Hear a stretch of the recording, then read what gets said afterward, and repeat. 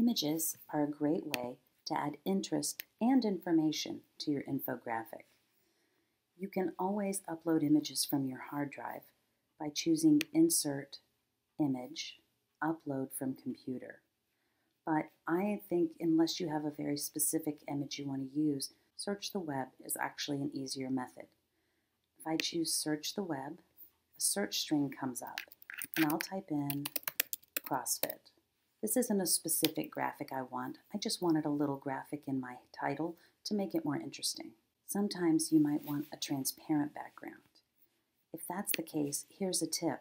Whatever you're searching for, just write the word transparent behind it. And now all of these will have a transparent background. I'm going to choose this image, so I can select it and click the Insert button.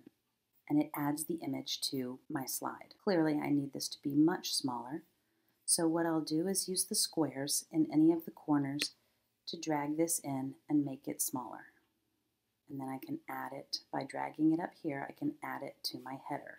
Now, one of the things that we can do is we can crop this image.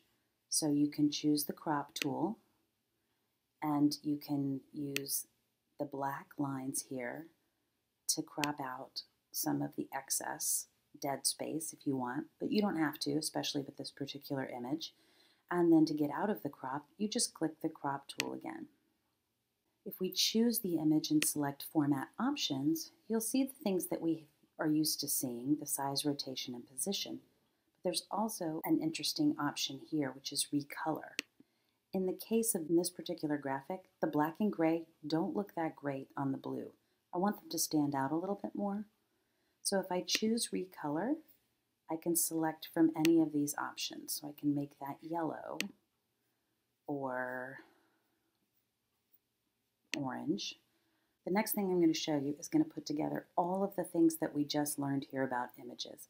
And I'm going to create a graphic that shows that 4 out of 5 women prefer CrossFit training. So we're going to add an image, Insert, Image, Search the Web for person icon, and I'm going to choose this one and Insert. I'm going to use the grabber bars to resize it.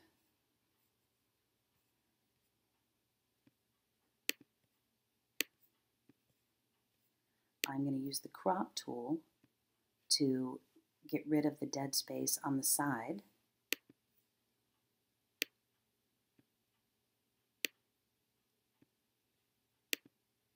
I'm going to copy it and paste it 5 times.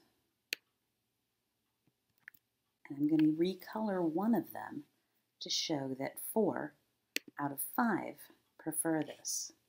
So I'll choose the last one, choose Format Option, Recolor, and I'll make this one blue. So 4 out of 5. So in that one, we got the image, shrunk the image, cropped the image, recolored the image.